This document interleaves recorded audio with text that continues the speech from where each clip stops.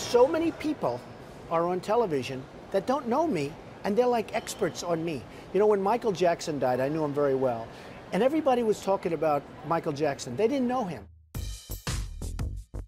Well, one thing about Michael Jackson, he lived in Trump Tower.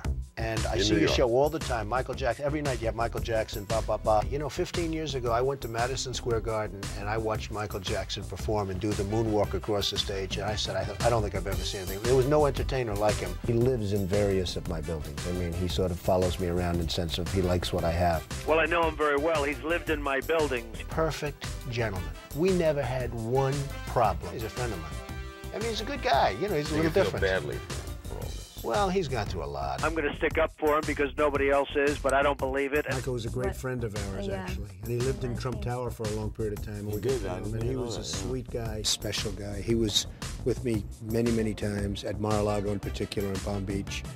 And so many unbelievable weekends took place with Michael, especially in Palm Beach.